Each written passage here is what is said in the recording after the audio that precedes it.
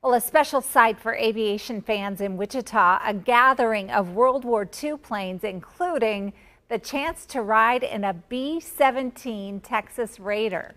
KAKE's Purvis joins us live from Wichita's Eisenhower Airport with more on all the fun. Leon? Yeah, Deb, many people got to ride on the historic B-17 plane today. It was delayed due to weather conditions, but one of the co-pilots tell me riding in the plane is actually a bucket list item. Had they won the war, it might not be an option. We might all be speaking German today instead of English. The moment everyone was waiting for, the B-17 plane to fly from Kansas City to Wichita. The World War II plane played an important part in our history.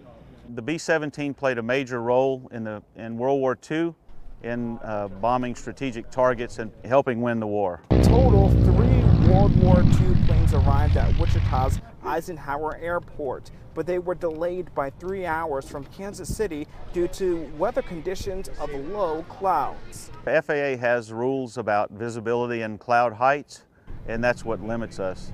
If they're too low, we don't go. So how much is the starting rate to ride in a B-17 plane? Our cheapest seat, I think, is $525 in the waist gunner position, but remember, this is a bucket item list thing to get done. I mean, it's not every day you get to fly in a B-17. Co-pilot and Colonel Scott Williams tells me that there are only about 5 B-17 planes in the world that are flyable. Live in Wichita, Purvis, Kake News on your side.